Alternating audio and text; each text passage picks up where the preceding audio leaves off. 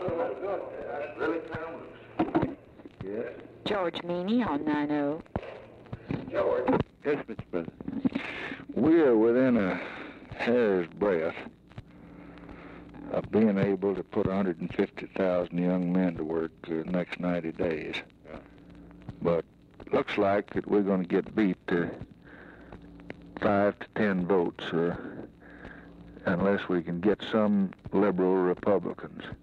And normally, is this in the House? Normally Labor can deliver us 15 to 20, and we're not counting but 3 or 4 there. And we met with the leadership this morning, and we just need to take a few of those people, and you try to see them, because I'll see anybody that can, but I can't do much with a Republican. But a Republican liberal like a Conti, folks like that.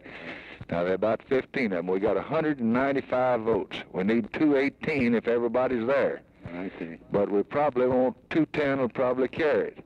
That means 15. Now, we think we can pick 3 or 4 Democrats off. Yeah. And but it's going to come up. We're going to get a rule this week, and it'll come up next week. Yeah.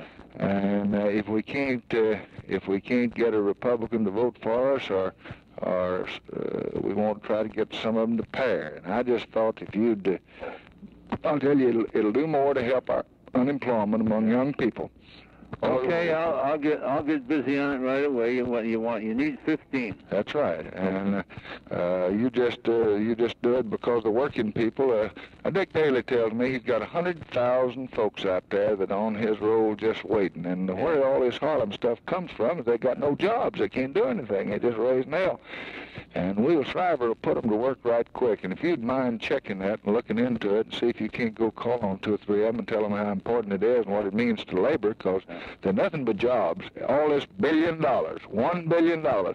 They talk about accelerated public works now. They want to get $300 million for ARA and $400 million for accelerated public works. This is $1 billion right off the bat. Yeah. And if you'd do that and call me back in a couple of days, I'd sure appreciate it. Okay, I'll go right to work. Thank you.